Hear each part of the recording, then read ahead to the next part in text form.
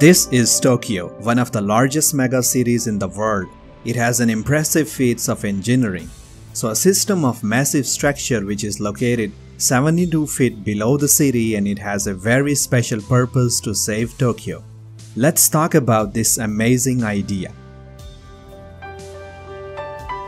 So Tokyo had a problem.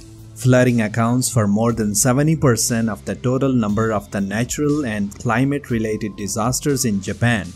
So with more than 100 rivers coursing through the capital region, including 4 major waterways, Tokyo faced significant flood risks due to the overflow of its numerous rivers for the centuries. So nearly 3 decades ago, with a cost of $2 billion, Tokyo began constructing a colossal underground tunnel system which was designed to combat these floods. So which is known as GCAN's project, or you can say the Metropolitan Area Outer Underground Discharge Channels. It is a vast network that was built to divert flood waters, and it is away from the city's vulnerable. So this system consists of 5 cylindrical tanks which collect the stormwater from the small and mid-sized rivers in the northern Tokyo. So each of these tanks is 70 meters tall, which has a capacity to hold 16 million gallons of the water that is big enough to accommodate a space shuttle or Statue of the Liberty.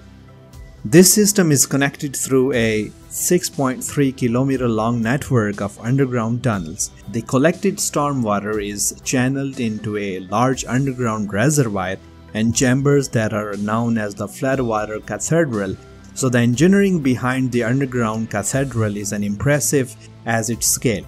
So cathedral's central tank, which is 580 feet long and 260 feet wide, which is designed to handle the vast amount of the water while adjusting the pressure fluctuation.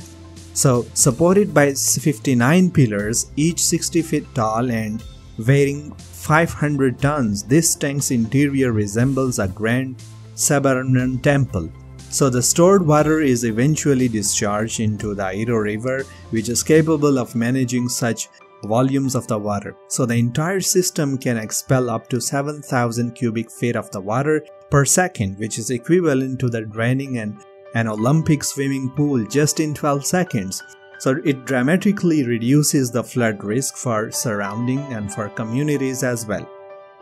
It went into action during the typhoon in October 2019, when the rainfall in the Nakagawa River basin at the rate of 8.5 inches over 48 hours.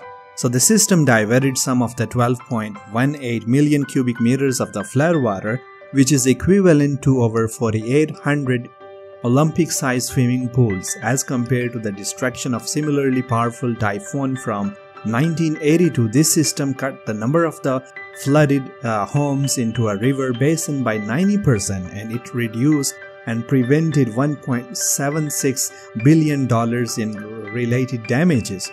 So beyond its functions and its role, Tokyo's approach to flood management combines the advanced engineering and proactive planning.